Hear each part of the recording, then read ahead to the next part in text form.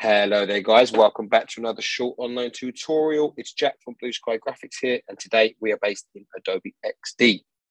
The reason why we are here today guys is to discuss how do we create a horizontal scroll in Adobe XD. What I have here is just a very basic mock-up design of a app page within a fitness and running app, and what I'd love to do is show you how I can scroll these three cards in the middle here.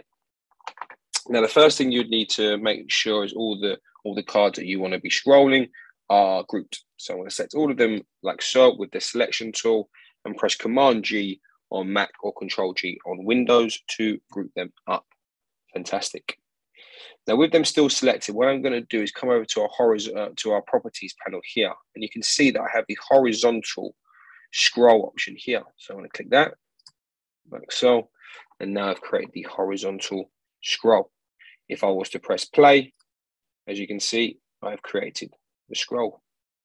But as you can see, there's not a nice margin there. As you can see, it starts with a nice margin here, and it cuts a little bit there, and we don't have any sort of nice spacing here. So to solve that, what we would need to do is increase the horizontal scroll box like so. Let's see if that's working now. Fantastic. So now we've got rid of that line there, but as you can see, we still haven't got the nice space on the right hand side here. So what we need to do is double click within the group, and we must come to our padding option here.